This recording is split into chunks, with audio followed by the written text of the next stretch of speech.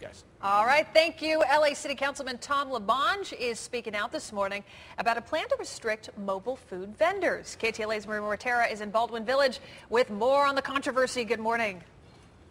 Hey, good morning to you, Megan. You know, this is quite a food fight. I mean, take a look at this food truck behind me. This is creping around. You look at the pictures out there and you go, really? Who would have an issue with crepes that look like that, right? Well, Councilman Tom LaBonge does.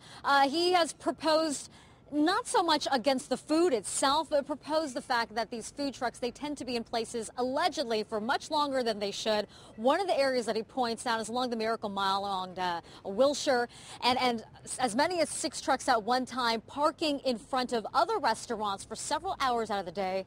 Listen to this soundbite. We just talked to him, soundbite, since we're talking about food. We talked to him a couple of minutes ago. Listen to what he had to say. I think the issue is there's a great love for this growing phenomenon, but there's also a great love for parking in Los Angeles, and these parking meter spaces in some locations are taken up. Here's 6, 7 trucks all in one block. That has an impact on that street. They're oversized vehicles, their height, there's issues that have to take place. I have others.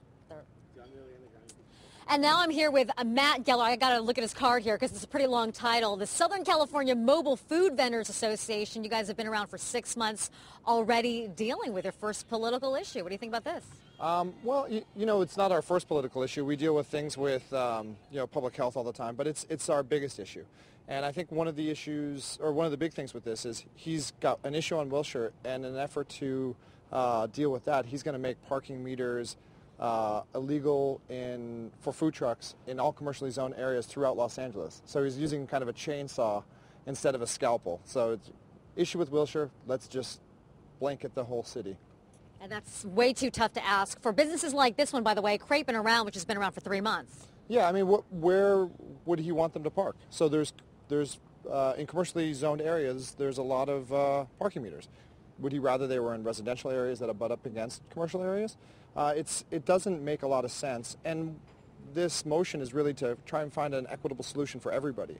And but in the motion, it also says he wants recommendations to make parking meters, prohibit parking for food trucks. So if you want an equitable solution, I think the best thing is to start off, clean slate. Let's get the facts first. All right, Matt, I want to walk over here and talk to Jamie, the guy behind creping around. And Jamie, one of the things that Councilman brings up, well, perhaps we should have a food vendor zone, kind of like a commercial loading zone for other vehicles. What do you think about that? That could work, definitely, if we are close enough to the businesses so that it is easy for our customers to get to us. I mean, ultimately, you are here to make money. Some people have also said, look, we have restaurants across the street, guy with a food truck shows up, and he hurts us. Well, we hear a lot of comments through our telephones. So a lot of people mention that serve better food. If you have a restaurant, if they have better food, they get more customers. Some of the new restaurants that came in that area are doing great because they serve a better product.